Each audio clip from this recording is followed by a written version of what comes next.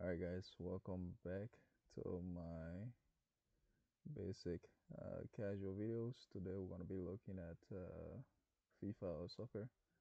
I don't really see a lot of videos on how to play uh, formation like this 11v11, especially for wingers. I really don't see a lot of videos on them. So I've decided to make a tactical review. So I'm with an amateur team right now, and we are trying to figure out pretty much how to play as a team in a sense. Tomorrow I'm gonna be trying out for uh, Division One, not a college soccer team, but I'm gonna be trying out for I think an EPSL team level team, and anyways, I'll be either playing winger or striker. And recently I've been playing as a winger. It was just a few days ago, like Saturday, when I stepped in because our striker was having a hamstring or something with his leg was off. So I have two things here. This one is a lot clearer. Um, anyways, I play number 7, and yeah, this is really this. I don't think this is our formation. Um, this is more like our formation with the team that I'm on right now, and we have I think 2 games together, and that's it. Anyways, most of the teams that we go against usually play something like this, where they have a lot of guys in mid, and they have I think like 3 guys back. But these 2 guys also drop all the time, so I think the team we went against was like this recently. All right, so all right, how to play winger. So if the ball starts on your side of the map, all right, on your side, right, your goal right now is to save your energy because your number 10 will be doing all the work. All right, if the ball starts with your number 10 checking in with another player, all right, he's probably gonna pass the ball back to your 6, and then he's gonna track back, or he's gonna track sideways down to try to make a triangle. Right, that's what mostly your number 10 will be trying to do, trying to find a ball and try to maintain it so that you can pass somebody else. The problem with our team is that once we get the ball, it's really hard for us to let go of it, and also for us to give short passes to each other. All right, I want to grab the ball here. Say he passed it to the number 6 there. Right, once you get this ball, right, instead of you passing it like forward for the most part, you probably want to pass it back, because at that point the opposing teams will probably be up here trying to engage, and when the match first starts, right, there is a lot of energy from both sides. But the most important thing to do at this point is to just try to maintain the ball, try to save your energy, maintain the ball, try to find your number 10 when he shows up and call for it, and just do tiki-taka passes. All right, short passes, short passes. Short passes always win. If you watch any Premier League or any popular team, Barca or whatever you call it, is probably the most popular with like Real Madrid and Chelsea and teams like that. Well, Real Madrid and Chelsea, they play differently. Barca is popular because of the short passes that it do, right? Because short passes is energy conservative, and it just It helps a lot with mature player, and it helps you uh, make moves when the moves actually counts, and you can save a lot of energy during the matches, and especially when you are spending 45 minutes in a match, about hour and stuff like that during your matches, right? It's very important for you to save your energy. So when the match first start, don't panic. It's not time for you to immediately start attacking them. It's actually time for you to just try to get that tempo, try to get that understanding between you and your teammates, and start to pass the ball. So as I was talking about the winger, when your team have the ball like that, you can track forward here, because at that point, right, you are trying to gather them in the middle, the enemy, your opponents. You want to gather them in the middle or try to get them to push up a little bit.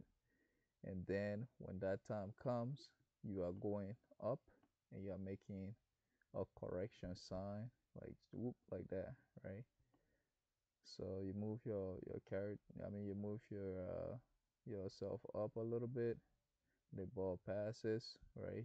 Just in case you need to make that triangle as well, right? When your number seven has it, he can punt it to you, and then you punt it back. And in that time, you get your number five coming in a little bit. You give that ball down. You track into him. Somebody else will be marking you, right? You have the enemy or the opponent team will probably be like here. You come from up here a little bit. Your five is spread out down here a little bit. You guys own the ball now, so he's not trying to lock in the defense. He can spread out a little bit so that you guys can have spaces to pass each other. The 10 check into this guy. He checks into you. Immediately there will probably be somebody on you, so you check back.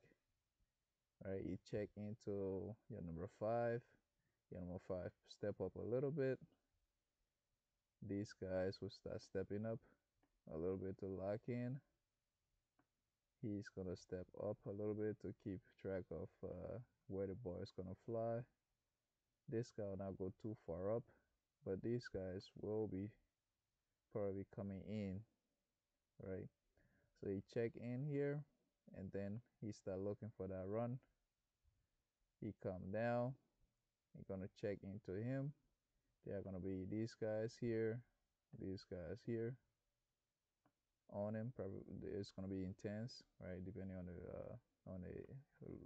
league that you guys are in, it's gonna be quite intense. Then these guys are gonna step up.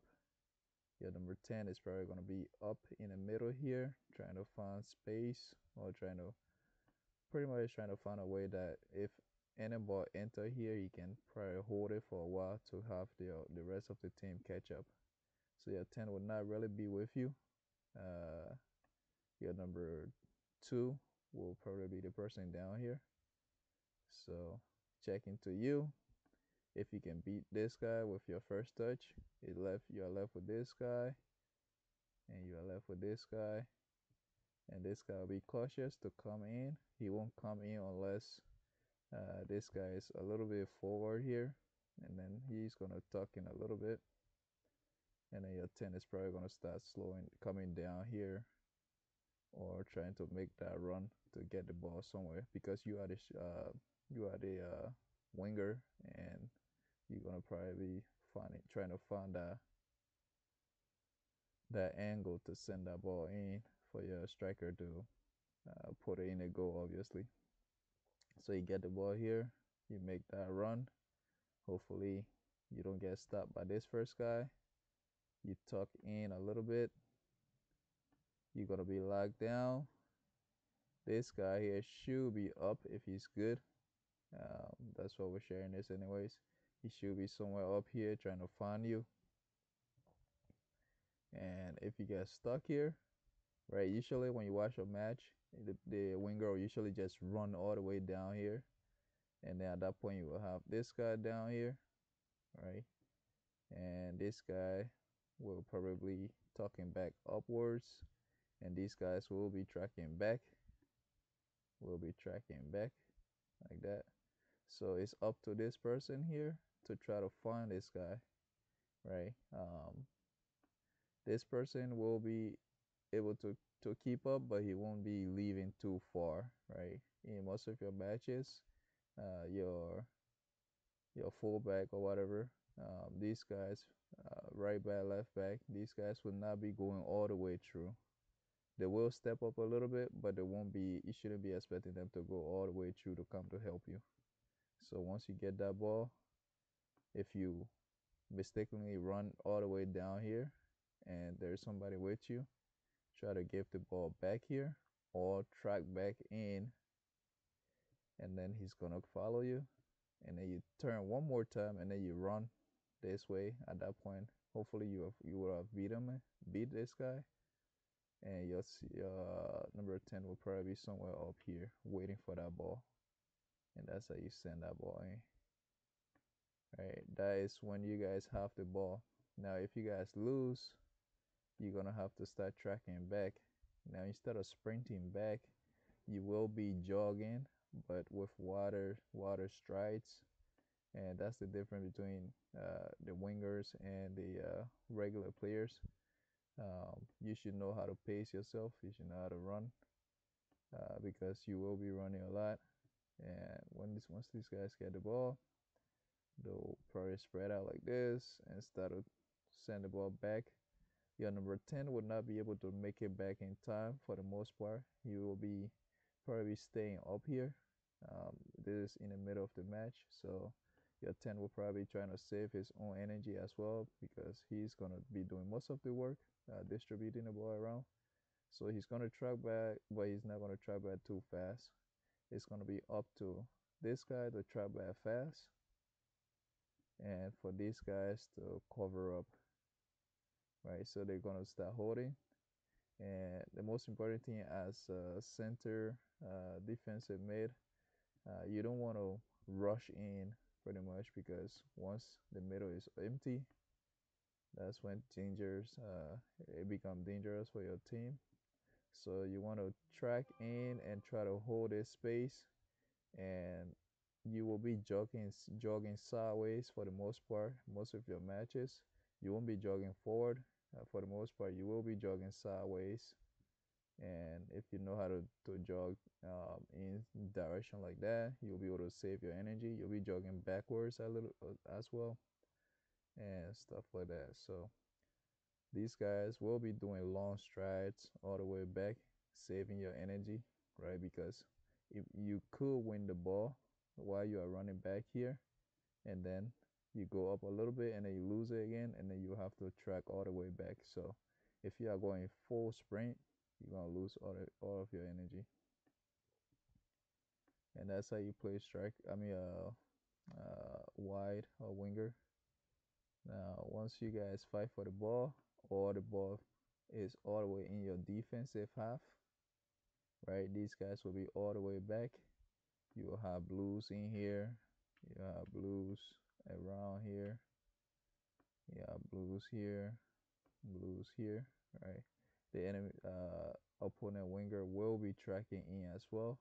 It is your job to quickly start finding the opponent winger because they could pass him the ball while you are up here, and you don't want that to happen. So you want to track back in.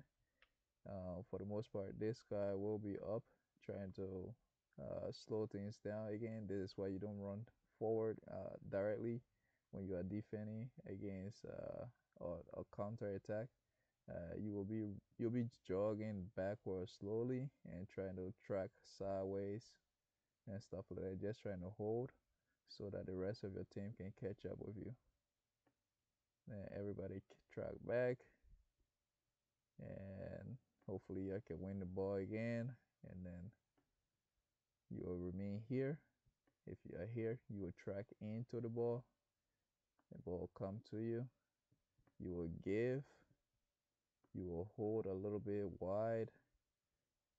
He will probably pass back the ball to you if he's not looking in the right direction. If nobody says switch it, he might not switch it. So in that case, instead of you just turning around trying to force it, you just send it back to that number 6, and that number 6 will switch it. and then you will start tracking in. What if the ball is all the way up here and this other winger is going this way? Your job is to track in. So your run is gonna be like a C, right? You're gonna curve. You're gonna go slowly like this, down, down, down, down, down, and then you start curving inwards. And as long as this guy has the ball, you really can curve all the way in, right? It's your job to balance this out. So instead of you going all the way in, you will probably be tracking wide a little bit. You will remain outside a little bit just for that rebounds. It's your number 10 job to track in. You'll probably be pushing down a little bit too. Your number 9 will be pushing up to support that 11. Your number 2 will be on the line here. Number 6 will be up a little bit. And these guys will just push up a little bit to make that line. The ball come in. The winger will probably try to touch that ball to go down to number 10. And your number 10 will be down here. Your number 9 will come here. Number 3 will be here. As your number 9 move up, your number 3 will move up even further. So the ball either come down here. Number 9 will move down. Number 10 will try to find number 9. That ball come down here. He will probably give it back or give it back to number 10. At that point, you will be wide. And once that number 10 start coming in, you will probably be trying to make that run around the defense. And once your number 10 sees that and probably play it true to you, you can either cut straight in and try to get that shot in, or you cut in and then try to find this number 11 here. Number 11 will not be in here at this point. He will also be wide, waiting for that ball to get crossed, and he's gonna be looking for a header, right? Or you will probably cross it in to that number 9. Number 9 will immediately track it back to the number 10. Number 10 will get a good shot on goal because you get a full view at that point, right? You send it to number 9. The defense is all the way in here. Number 9 send it back to number 10 with a reset. Number 10 now has a full view on everybody. Number 9 will start to track back. Number 11 will start to tuck in. You will start to track back a little bit, just in case number 10 can make it through. But for the most part, once your number 10 is around here, they will probably start looking for shots. If there's a rebound, you'll be back here. If there's something that you have to track in, you will already be halfway towards the defense side, your defensive side. Again, all of this, you have to keep track of it as the match goes on. So that's why it's a bit difficult to play winger than most of the roles here, because these guys have to keep track of one thing, one or two things. You as a winger have to keep track of how much gas you have in your tank and where you should be as the ball moves around, and also how to balance the overall team. Right, your goal is to stay wide and also to tuck in at times. Right, so that's basically it. And if you can do that, you'll be pretty good. Tomorrow I want to be trying out for winger. I'm not sure if they have space for me on that team, but if it goes well, I might have a couple more matches with them. And Friday and Saturday, I also have 2 official matches as well. So hopefully those goes well, and thanks for watching.